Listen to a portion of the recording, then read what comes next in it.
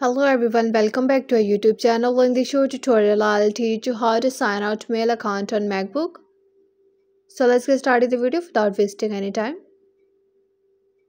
For that, open the Mail app on your Macbook.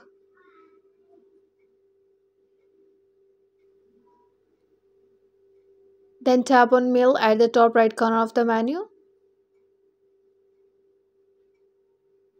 Click on Settings in the drop-down menu.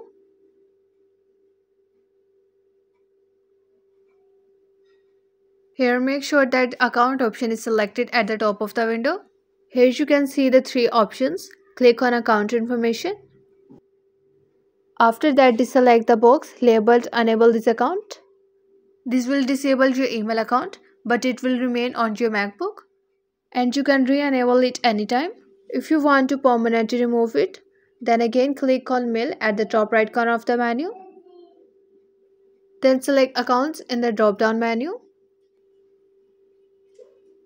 Here select the account that you want to remove.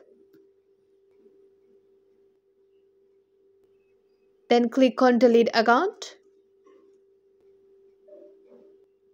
Are you sure that you want to remove it? Then tap on OK button.